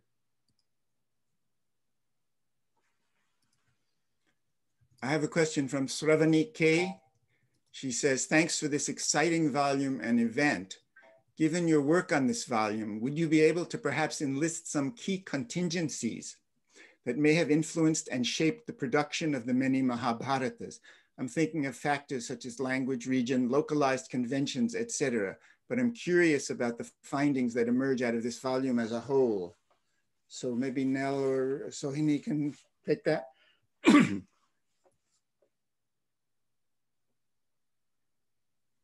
To get put on the spot themselves. I very much want to turn this over to Sohini. Could we interrupt this moment for an important announcement from our colleague, David perfect Gittimer, opportunity. which I think is something that many people, before we lose many more participants, we should hear. So just very brief background.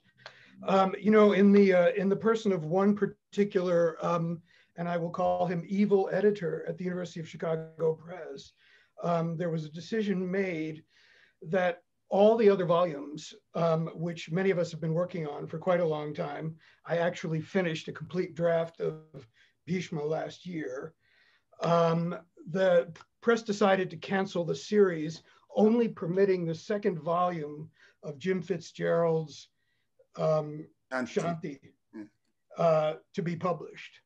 Oh, and through the active efforts of Fred Smith of Iowa, in consultation with our esteemed colleague Patrick Olivelle, we've made contact with a publisher who's actually been named in this conversation, but I can't say anything yet, in India, who is right now sending us contracts to do all the other volumes.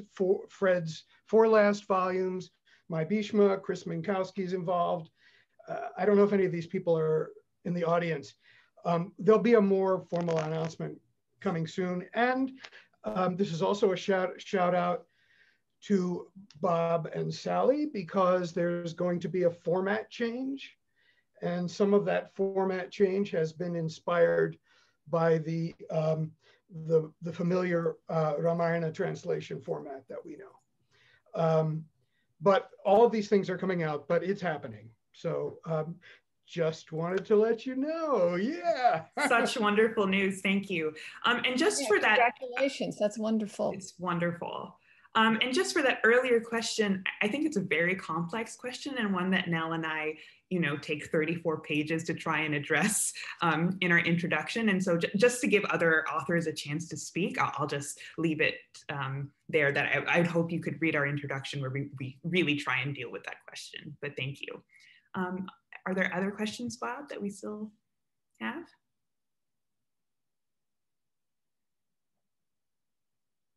He may have frozen there temporarily. Okay. I can read the next question. We have one from Alekia Maladi. I don't see Bob on my screen. I think he froze and went out. I'll see. Okay. And she says, thank you for organizing such an informative panel. Looking forward to reading the book. What is the origin of the beautiful art on the cover of the book? And so I'm just going to take this as an opportunity to share my screen with you all and show you the cover of the book. Can you all see the cover? Yes, okay. So this is a beautiful painting by Balaji Srinivasan, who is in Chennai, I believe. And it was painted in 2015. It's called Draupadi. And the reason why Nell and I picked it is because there are many Draupadis, many images of Draupadi on this cover. It's painted in the style of the Chitra Kathi painting picture storytelling tradition that was once practiced in Maharashtra, Karnataka, and Andhra Pradesh. And these 5 different types of Draupadi, I'll just go through them quickly. We first see Draupadi at her Swayamvara, where she is, getting ready to her so-called, and Heidi has great work on the term Swayamvara and a bridegroom choice ceremony. Is it actually that or not? I'll just leave that there for now. So that's the first image. Then we have Draupadi during her famous disrobing with, these never-ending garments. And then we have 3 images actually from the Terukuttu tradition in Tamil Nadu, which is this kind of street theater tradition that is associated with the Draupadi Amman, the goddess Draupadi cult in Tamil Nadu. And so first, in the middle, we have Draupadi as a Kurunvanji, this fortune teller, who's preparing to tell the Kaurava women their fortune. And Sahadeva, one of the Pandava brothers, is disguised as a baby on her hip, which is really fascinating. Then we have Draupadi as the goddess Kali, actually, who comes and sucks blood from the battleground of Kurukshetra at night. And then on the far right, we have Draupadi Amman, who is, this beautiful local deity in Tamil Nadu, who's worshipped with a parrot sitting on her hand. And so that's very briefly the story of the cover image. I think this would, thank you so much, Sohini. I think this would also be a good opportunity, even though I know it comes a little bit at an angle, to turn the stage over to Harshita, if that's okay, because I know that Draupadi makes quite an appearance in your chapter.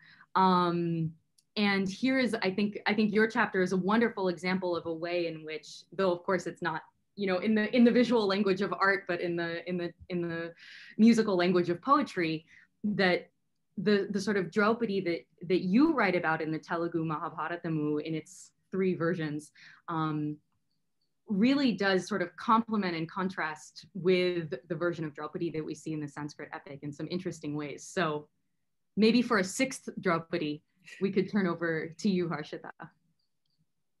Thank you. And thank you, Nell and Sohini, for your fearless leadership on this volume.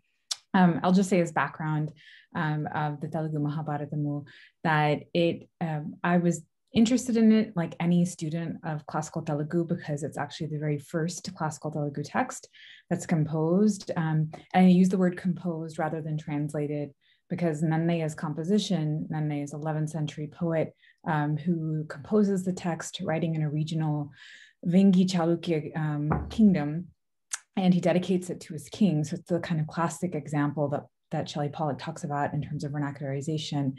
And that Nannaya's Mahābhārata really becomes the Mahābhārata in the Telugu landscape. So one of the arguments is that the Sanskrit really becomes superfluous. But I've recently been rereading or reading sections of the Nella and Damayanti story this past year with Alekia, who actually asked the question about the cover art. And one of the things that's been interesting for us as we've been rereading is to see the kind of hidden, maybe almost like we can see the Sanskrit structure behind the text in some ways.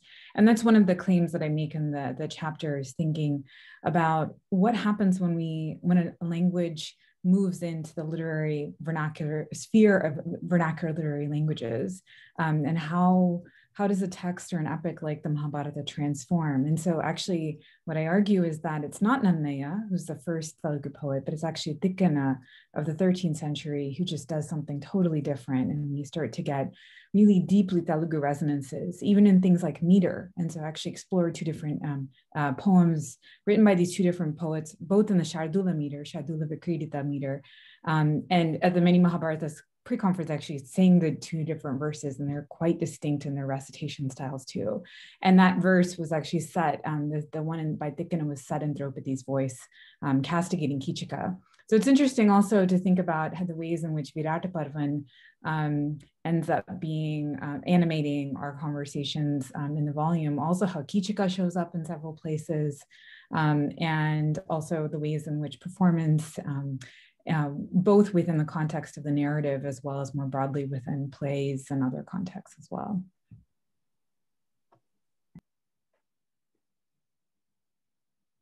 Bob, you're on mute, I think.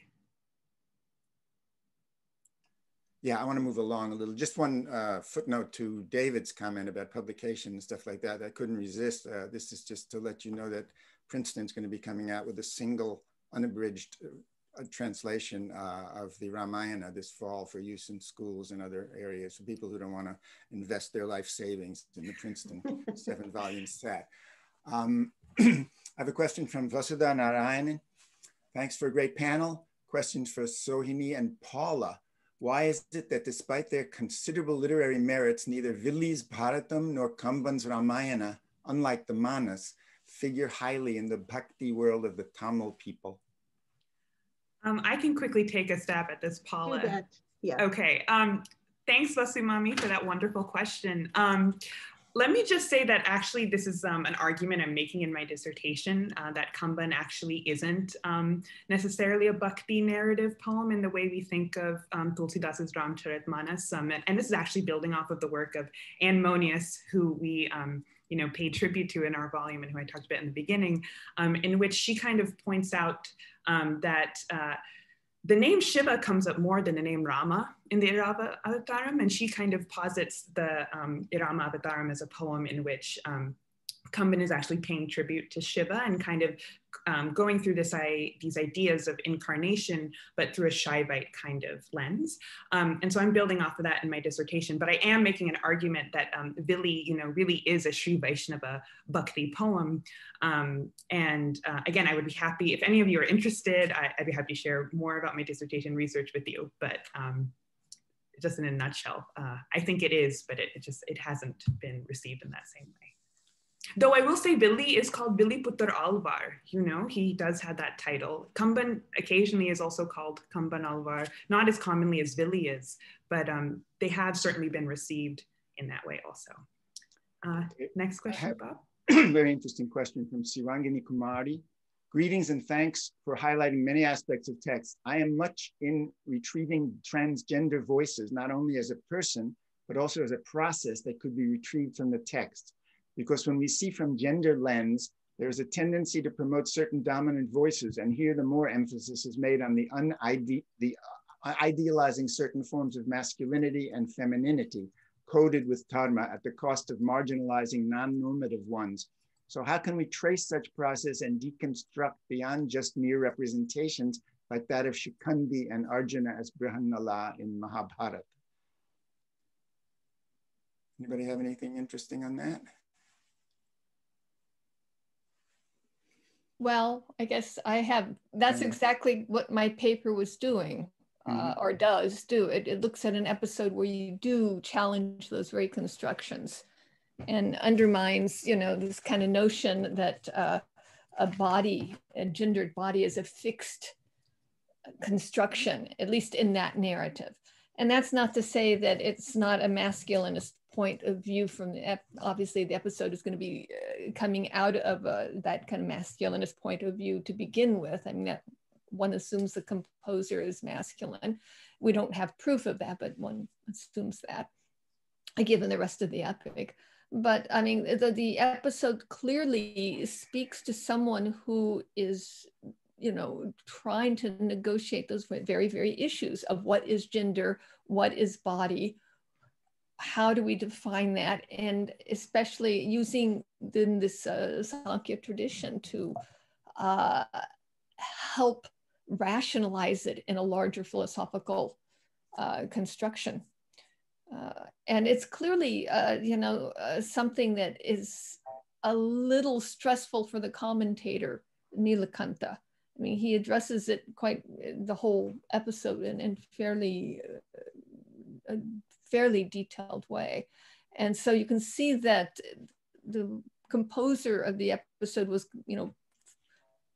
trying to negotiate this issue of gender, and Nilakanta is unhappy with that negotiation and is trying to reframe it in various ways. So, I mean, I think you have to look to stories like that. There are only very few hints in the epic, especially the Sanskrit Mahābhārata of those things.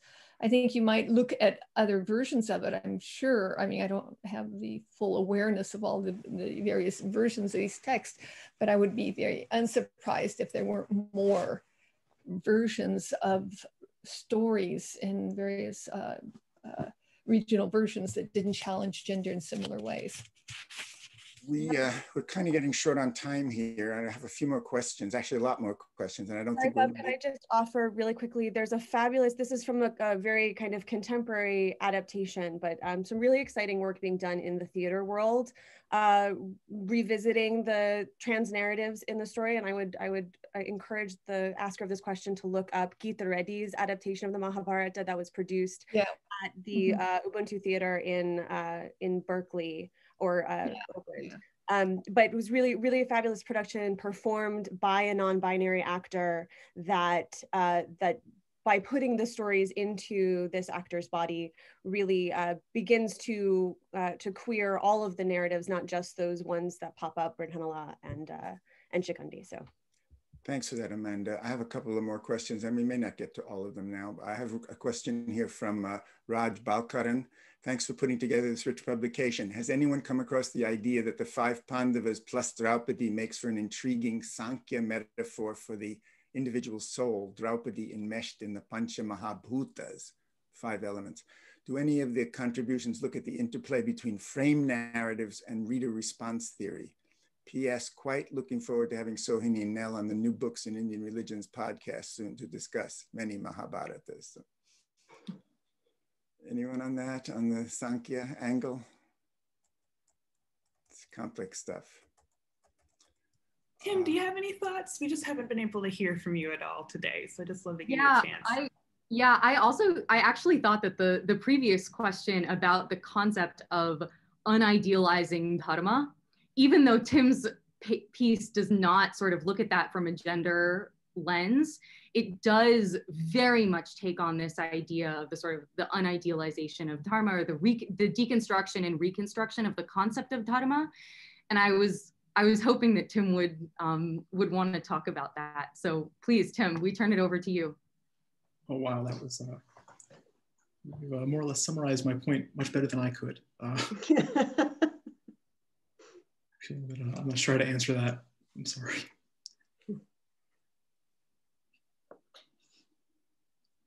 Well, one of the, if I may, one of the points that Tim makes in his wonderful chapter is that in this old Kannada Sahasa Bhima Vijaya, the character of Duryodhana really accuses the Pandavas of sort of violating these what he considers to be the major precepts of dharma in all of these different ways. And I think one of the really huge points that Tim is making in his paper that I hope you will sort of make after I try poorly to summarize it is just how much voice and how much volume the author gives to that idea that dharma is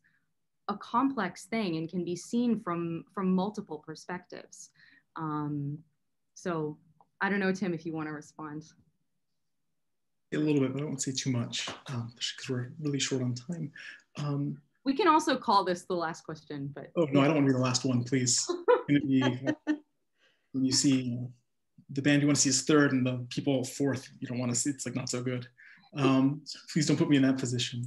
I will say in the Kannada work I've written my dissertation on and trying to finish the last chapter now, as well as in this chapter of the book comes from certainly Dharma is this, we get a very unique look at it through the lens of Duryodhana, where yeah, he accuses the Pandavas of all sorts of atrocities, overstepping it completely. And of course, this is a point I make in my dissertation.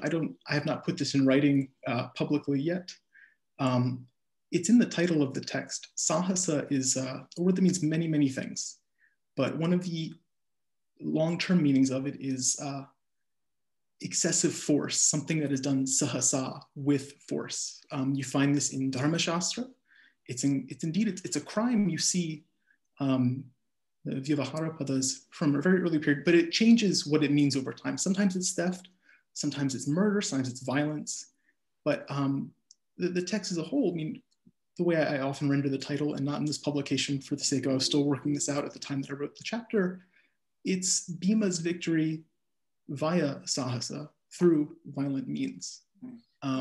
Even though the Pandavas win, Bhima is crowned king, everything goes what we would expect, a few differences here and there. It's really a study of how they win through somewhat nefarious means. And then how to lose gracefully when you're powerless. Okay, we have a few more questions. I'm going to kind of summarize them and put them all together in one question so we can bring this to a close. I have a question. These are questions from Diksha Shivakumar, Naina Shastri, Preeti Ram Prasad, Nagwant Singh, and Srinivas Chari again. And I'm going to summarize them. Diksha asks if someone could speak to the narrative impulse in South and Southeast Asian literary traditions that we can say how narratives are composed and disseminated. Naina is asking, can you tell us more about the gender explorations as seen in the Mahābhārata? So anyone can pick up on these when we finish. Preeti Ramprasad is asking, to what extent does performance contribute to the transformation of text like the one Harshita mentioned?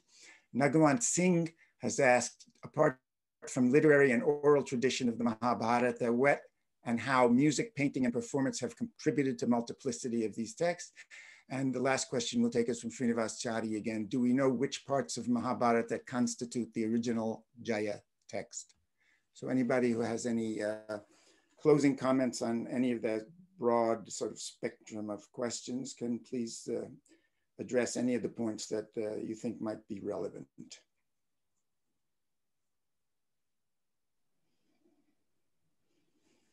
Okay, I think we've covered. I think each of these questions could easily spawn another volume.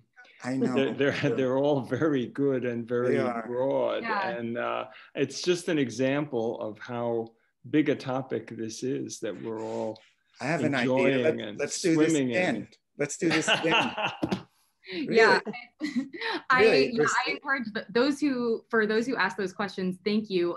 Especially the performance question, I really encourage you to look at Harshita's paper, Heidi's paper, Paula's paper, Sucheta's paper. Those are very performance oriented, obviously. And Sudha Gopalakrishna's paper. Oh my gosh, well, and Sudha, so there's a lot, half of this volume is about performances of the Mahābhārata. So please, yeah, absolutely check that out. And, if we do a sequel, which we will call Too Many Mahābhāratas, Many Mahābhāratas 2, we do hope that you will join us again. Sorry, back to you, Bob. Yeah, well, I do think we should do this because if ever there was a truly never-ending story, it's got to be the great Bharata tale.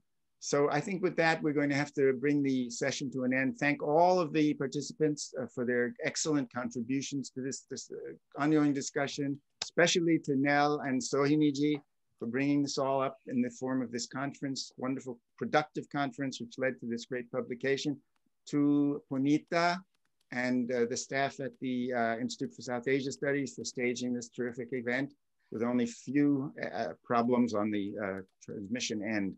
So I'd say we'll close the session now. Thanks to all, and to all a good day or night, wherever you may be. Bye nice now. To see you all. You all, thank you so much for coming. Thanks for coming. Take care, everybody. Bye-bye. Namo Namaha.